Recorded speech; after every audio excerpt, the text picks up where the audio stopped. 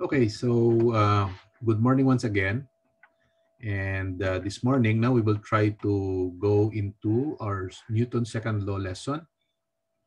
And again, when we see this car, obviously what is in our mind is that we think that this eventually will go into the road and eventually drive. The driver will eventually take the car and drove himself in this car. No? So we will eventually think of motion when we see this vehicle. No?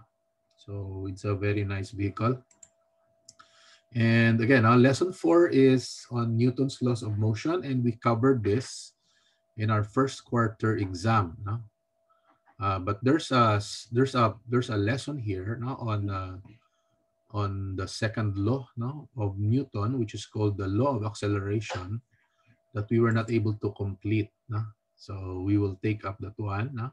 But as a bit of a review, we are going to go through with some of the lessons that we've covered here. No? First of all, when that car earlier is completely at rest, we will realize that we won't be able to move it unless you apply a force to that car to make it move. No? So the car will just rest on your driveway or on your garage, unless you start up the car and eventually run the wheels, or you push the car. So even if the car is not in good condition, there are people who will try to push it. Here in the Philippines, we notice that a lot. When it won't start, people will be asked to push the car. So a car that is not running eventually is made to move by 5 or more people pushing it. So again, unless we apply an outside force, this car will continue to be at rest. We call that as the inertia of the car. So if it's not moving, then it will just stay as it is that is at rest, unless you put a force around it. Now we call that force there as the net external force. So again, in a given car, we can never say that even though it's at rest, that there are no forces acting on it. So even if we are not moving, forces will still be at play in a given body. So look at this. This one is at rest, but there's a force that pushes this one to the right, and then there's a force that pushes this one also to the left. And eventually, the thing is, the effect of these two forces together, which we call as a resultant, never amounts to anything equal rather than simply equal to 0. So therefore, this one will still not move. So we call the difference of the two forces there as the resultant force or the net force. However, in this case, the net force is eventually 0. So what will happen? The body will continue to be at rest. Now, a similar body, which is at rest as well, is acted on by two different forces. One, a bigger force going right, and one going left, which is 30. So therefore, if we will recall our graphical method of finding the resultant, we will see that we will have here a resultant value of 20. So that's 50 minus 30, and we will have a remaining value of 20 newtons. We call that as the resultant force, and it will eventually move the same as the bigger force F sub 2. So it will go to the right. Now this one illustrates to us that the net external force, which is now 20, will cause the body to change its state from rest into motion. So this one will start to slide to the right. So now what happens here, because of the net external force, the inertia of the body has been changed, and it will now accelerate to the right. So this positive value of a force will result to an acceleration. So again, we can either call this value as the net external force or the resultant force. So this one now changes the inertia of the body. So what is again inertia? It's the state of the body, no? The initial state of the body wherein the body continues to be in that particular state. No? So if it's at rest, usually the body will remain at rest. If the body is in motion, then the body will continue moving, no? Unless you stop it or you cause it to accelerate even faster. No? So again, there are two states of inertia, either at rest or the body is already in motion. No? So when you have a body that is already in motion, you can keep it moving with constant velocity. Huh? The body will just slide right or left, no, with a constant velocity unless you add an additional external force to it to make it stop or to increase its speed even higher. No? So again, whether at rest or in motion. And again, that's what I mentioned in this diagram. No? So the body could be in motion and keep it now with constant velocity, or you can make it accelerate even faster. No? Now, what do you notice when you are in a state, no, of uniform motion, no, or uniform velocity? No? Now, probably when you are in a car or inside a plane, no, and we will try to imagine, no, what it is like, not to be in uniform motion. When you drink your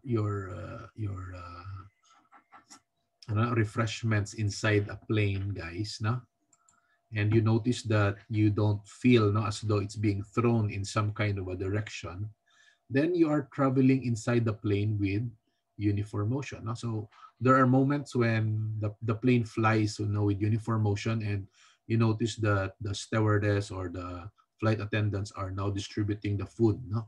So you don't feel anything. No? You can go to the CR, you can drink your whatever, no? That they offer you, and it won't spill on your clothes. No? Why? Because at that time, no, the plane is probably traveling with uniform motion. No? Now, but look or imagine, no, if it is taking off or landing, no, and those drinks or those refreshments are being served. No? Just imagine what will happen to the people inside the plane, and you are taking your meal, for example, and the plane is taxiing, no, is about to land or about to take off, and you are taking a meal. No? So I don't think that you could eat that well, no, because the plane is taking off, no, and to some extent, no, probably the food that you will be taking in will spill on your clothes, no. So again, now you'll notice that it's not, no, possible to do that. So again, no, that's the time when the body, no, is accelerating, no. So there is an external force that is going on there, no. So again, the law of inertia, we've covered this already. No? And one of the things that we notice about this is that the mass of the body is a measure of inertia. No? So bigger objects tend to remain as they are, no? When they are subjected to change of state. No? Like, no, a sudden stop will probably not create a little effect on bigger and more massive objects than for those who are lesser in mass. No? So those with lesser mass, if there's a sudden stop, then these little or smaller masses will eventually move a little bit bigger. No? Now, allow me to illustrate to you a very practical illustration or an experience of mine, no? When I was commuting in a jeepney. Now today, the jeepney, no, if you have taken one, there are now barriers. No? The seats are covered with these plastic barriers to prevent the contamination of the COVID virus. But there was a time when these seats are completely, no, not separated from each passenger. No? It's a completely open seat. It's a very long seat, and often when we take a jeepney ride, no, we want to sit at the last, no, at the end part of the chair there, no, inside the jeepney, because we don't want to pass on the fare, no, the amount of money that people are asking you to give to the driver. No? So you don't want to sit at the last or the end part of the chair. No? So at one time I was taking a ride, no, from from CPU to no, to the city proper. No? So I'm taking this Haro CPU direction jeep. No? And we are now going into the cathedral, no, from CPU to the cathedral. And I was seated, no, there were only two passengers at that time, me, no, and the elementary student from CPU also, no. So we both take the ride of the jeepney from CPU, and somewhere near, no, Haro Plaza, no, um, there was this again, no, the one that I'm in front of, no, since we were both seated at the end, no, of the chair near, no, the part where you go down, no. So you are always thinking of not passing the fare again, no? And now when the jeepney driver, no, since the jeepney driver was running kind of a little fast at that time, and he in the jeepney is already in front of the church, no, of the cathedral. Now, suddenly the jeepney driver stepped onto the brake, no? And notice what happens. No? Now, we were both at the end of the jeepney, and all of a sudden, no, I noticed the passenger in front of me, no, the little kid, no, the elementary student, that this student slides, no, towards the in the chair, no, and reaches, no, the end where the driver is sitting, and then bumps, no, and nakibot yun ang student, no? The student laughed eventually because, again, no? Between me and that student, no? Uh, the student, since she was smaller, has this big change in her, no? That she eventually slides, no? But ako, yeah, nothing really happened to me, no? Because again, no? Talking about mass of the body, no? So the mass of the body will not cause you to change a lot. No? But again, no? I saw the smile in the face of that student because, again, no? Nag-slide gid sa kag nabunggo, lapit sa my driver. No? So again, no? Talking about Newton's first law. No? For Newton's second law, again, that's the law of action. That's the law of acceleration. No?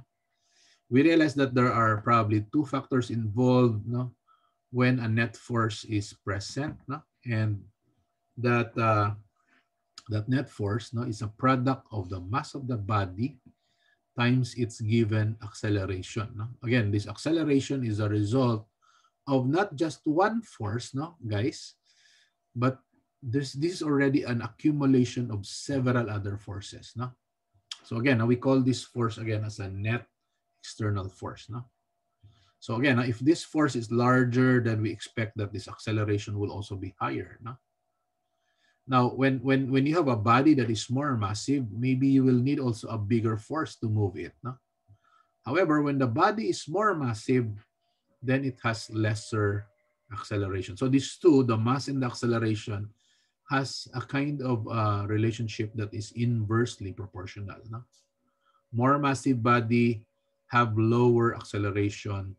Smaller or lesser massive bodies, no, will have a greater acceleration. And we can sum up that law of acceleration in this equation, no, that this is called as the net external force. No? If I may write it. No? So we basically called it not merely as a force there, but it's called as a net force. No? So I call it F net. It's equals to mass times your given acceleration. No? So what is, again, our value there? So F net is known as our net external force.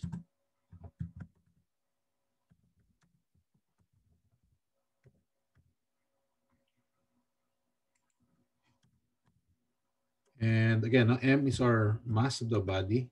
And in that mass is equated in kilograms. No?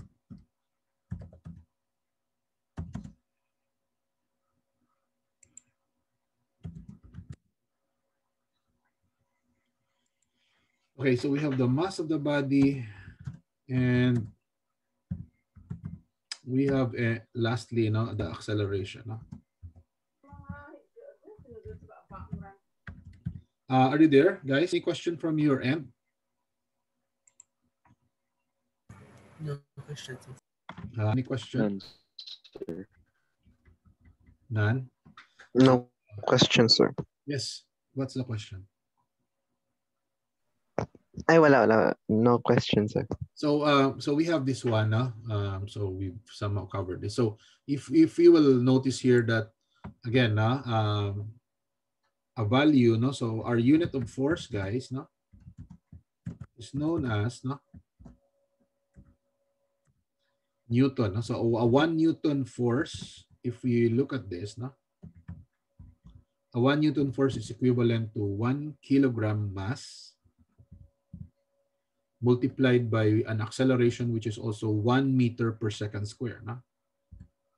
So that's our equivalent for our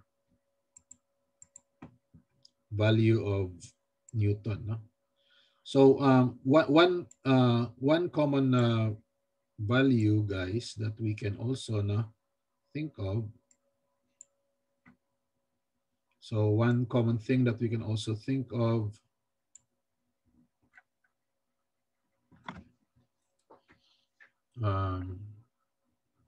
just a moment. No? I'm trying to annotate this. So can you notice that this is now squared, guys? No? So this S here is a squared value. Huh? So we write a 2 there. No? So this is a squared value. And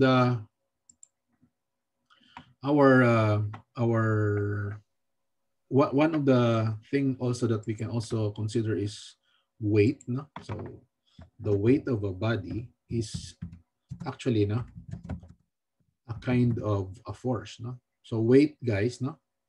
How do we calculate the weight of the body? So if the weight of the body is W, no? It is actually equals to the mass of the body times the acceleration due to gravity. No?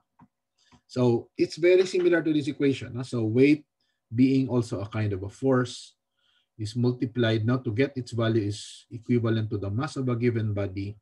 And this time the acceleration should be the acceleration due to gravity. No? So for example, if I have a kind of a box, guys, no? So this box, no, is resting probably on a given table, no, or on a surface. So if this one has a mass of, let's say its mass, no, its mass is equal to, so M, no, being the mass. So supposing that's around 8 kilograms of mass, no. So its weight definitely will be going down. No? So if we will illustrate the weight, so the weight is always downward. So we indicate the symbol of the weight to be W. No? So how much is this weight? No? So how do we determine the value of our weight there? No? So again, now using our equation, if we will think of our equation. No? So let me check if somebody is in the... Okay, so again, how much is our weight here? So we know G to be equivalent to 9.8, no? And we always think of it as negative, correct? Now, if we will simply consider weight as a magnitude, then we don't need to write the negative sign. No? Now, I want you to get a calculator. So I want you to multiply 8 kilograms with 9.8, no? Meter per second square na value. No? So again, the value there is a squared quantity. Okay, so that's the squared quantity of our value. No? And how much will be our value eventually? 78.4. Okay, so we end up with a value that is equivalent to 78. Did I hear you right? How much is the exact value? 78.4. 0.4. Okay, and I will write a big letter N. 0.4. What's the meaning of big letter N? Newton. So that's our value of Newton. No? So you'll notice that again, weight has a similar expression as our second law equation called as net force. No? Okay, so again, this is how we determine. So this one will eventually be expressed in Newton. But more often we can imagine even better 8 kilograms. No, Can you imagine how much is 78.4 without even supposing you don't know that it's equivalent to 8 kilograms, no? So you cannot really imagine this, no? But we can imagine a bit better, no? A mass, no, rather than an expression in terms of Newton, no? Now, in an environment where there's no gravity again, what will be the weight of the body? If G there is 0, what will be the product of 0 and 8? 0. So you have 0 Newton. No? So in a weightless environment, no, like you're in the outer space, your mass is constant, but your weight eventually becomes 0 because there's no more acceleration due to gravity. No? So this one could vary a lot, no? Depending on the degree or magnitude of the acceleration due to gravity. No? In what locations do you find lesser gravity again, no? If from our previous discussion? So in places like you are near water surfaces, no? Compared to rocky mountain areas, no? There's less gravity there. No? Or if you are at a higher altitude, no? As you go up higher, then we experience that this one will eventually decrease. No? So again, we can change the weight eventually to become 0. No? So again, talking about Newton's second law. No? Now, this is the only law of Newton where we will deal with some sort of an equation. No? So this is not a very, this is a very simplified version. No? But we can take this to a whole lot of other expressions wherein we can see its application. No? So, but for now, let's move on. No? So I'll erase this. So we've covered this. No? And moving on, we can actually apply some kind of an example here, based on our Newton's law. So I'm trying to scroll this down. So from that equation, we see that there's a proportional relationship between the mass and the net force, between the force and the acceleration. They are directly proportional. However, the mass and the acceleration are inversely proportional. So that's the statement of our law of acceleration. So in one short statement, we can also say that mass is inversely proportional to acceleration. We can also summarize the second law in that way. Now, again, there are other things about that one. Now, for the third law, we have the action and reaction. And one typical thing about action and reaction, you can see that while this weight is going down, we can have the weight of the body there to be directed downward. Okay, so let me annotate now. So this one is, again, a weight that is going down. And we realize that that value is 78.4. But in the same way, there's also a force that will begin from the bottom and will go upward, opposite to this given weight. Again, now we realize that the length of the arrow always indicate the magnitude of the force. This one is a little bit longer. But in the opposite direction, there's actually a force also that goes up opposite to the weight. So if this is our floor, there is a force that we call as a normal force, that is always perpendicular to the surface. So we call this as the normal force, and we also write it as big letter N. So please do not confuse this with the unit Newton and the symbol of the force N. And again, this normal force is always 90 degrees. It is always 90 degrees. So if we think of this as our force. So this box, guys, that I'm writing indicates that this is actually 90 degrees. So it's perpendicular. So this one is 90 degrees, or it's right angle with the surface. So the floor is our surface here. So the nature of the normal force is that it is perpendicular to the surface. No? Now the weight may change its direction, no? Depending on how you position this. No? But somehow, no?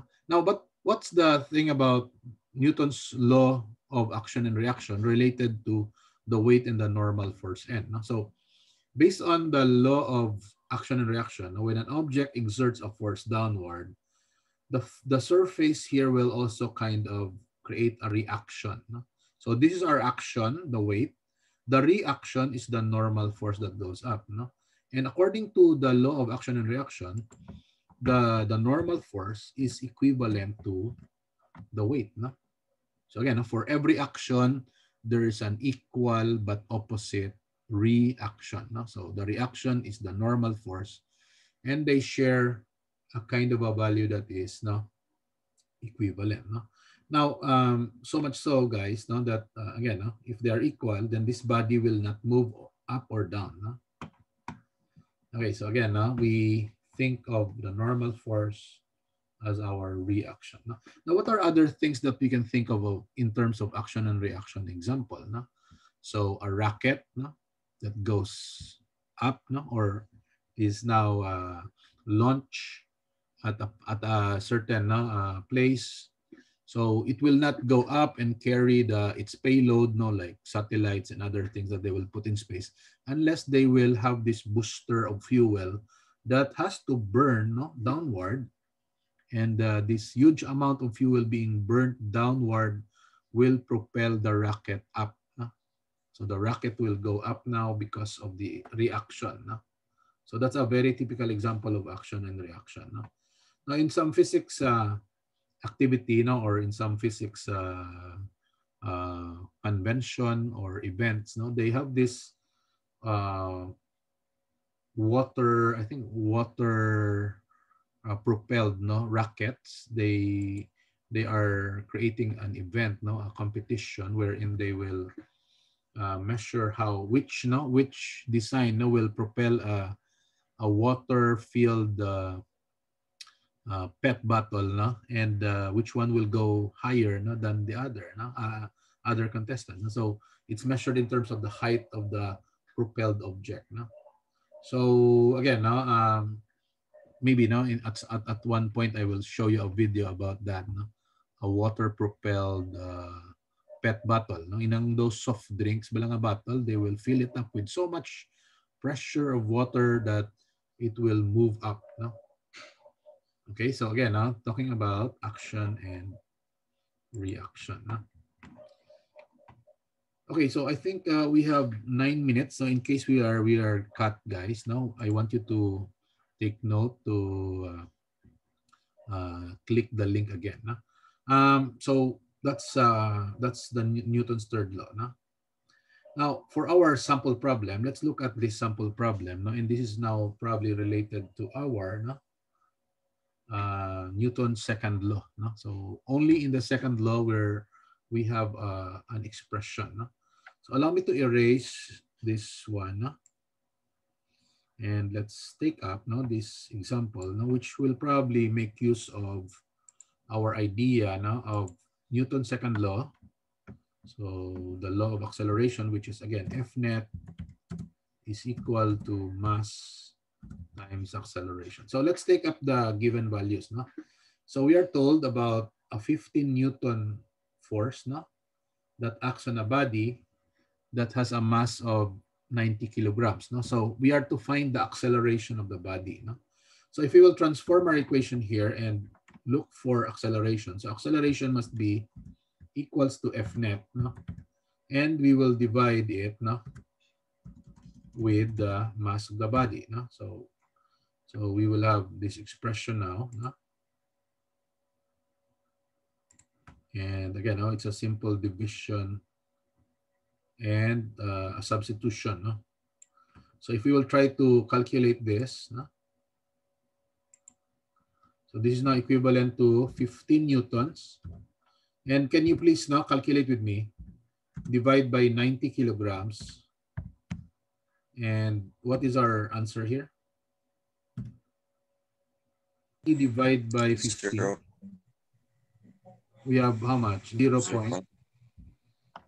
1. This sir. 1.6. Did I hear you right? 1.6. 0.17, sir. 1.7. So what's now the unit? If you divide Newton by kilogram, what's now our remaining unit? So since that's acceleration, it is in meter per second square. No? So don't forget the squared expression for our seconds, a unit. No? So this is basically our answer. No? So that's a simple conversion of our expression there. No? In so that's merely dividing the two. No? Now let's have another one. A body starting from rest acquires a velocity of 18 centimeter per second. Notice that we have now a different unit. No? So this is now in centimeter seconds, and our body mass is in grams. So if you recall, our unit in kilogram, meter, and second square, this is known as MKS. No? So therefore, Newton is an MKS unit. No? So Newton is part of MKS. So we have another set of units, guys, which we call as CGS. No? Please try to recall your MKS, and which we call as the meter, kilogram, second unit, and the other one is the CGS, or the centimeter, gram, second unit. So we don't mix up the two. So if they're in centimeter, seconds, and grams, so they should belong to CGS. Now what is our unit of force for MKS? It's called Newton. While in CGS, guys, our unit of force is in dynes. So this is our corresponding unit of force. So a dyne value, we don't use it often because it's a very small quantity. So eventually, if you will try to find the force here, so F net, so that's equals to mass, which is 15 grams.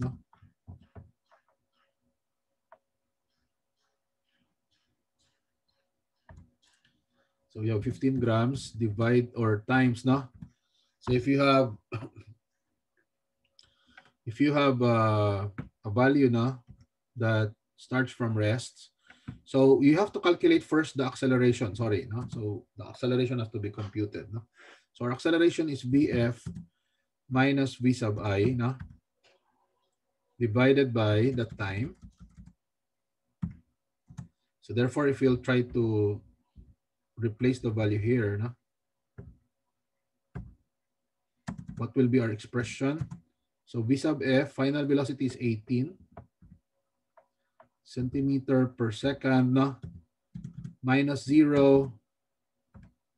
Yung initial velocity is 0. And then we divide it with the time equal to 3 seconds. Okay, so what is our answer here, please? What is our acceleration now?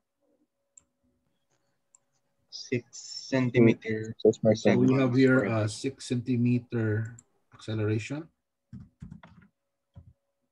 6 centimeter per second square. So if you'll try to multiply it with our equation above, 6 centimeter per second square. So how much is 15 times 6? 90. So we have 90 dynes as our answer. So again, the thing that we miss here are the squared values. So this must be centimeter per second square. This is also centimeter per second square. So how much is our answer here earlier? 6, So we have an answer here which is 6 centimeter per second square. Okay, so do you have a question? So here, this is a two-step problem because you have to calculate first your acceleration, and then you have to calculate next your F net. No? So again, that's our value or answer for this problem. No? So calculating the acceleration and again the net force. No? So again, you cannot combine together when you're dealing with kilogram, meter, and seconds, with grams and centimeter and second. So please take note of the corresponding equivalent unit of forces. Okay, so we have a minute not to go, and at any point we will be cut. So let me just show maybe the next example there. So perhaps I can give this as a seat work to you. Can you copy it? And maybe while you are cut or connecting, you can answer this. Okay, maybe now we will be cut in less than a minute. So kindly copy the problem, please, and answer number 3. Screenshot, please.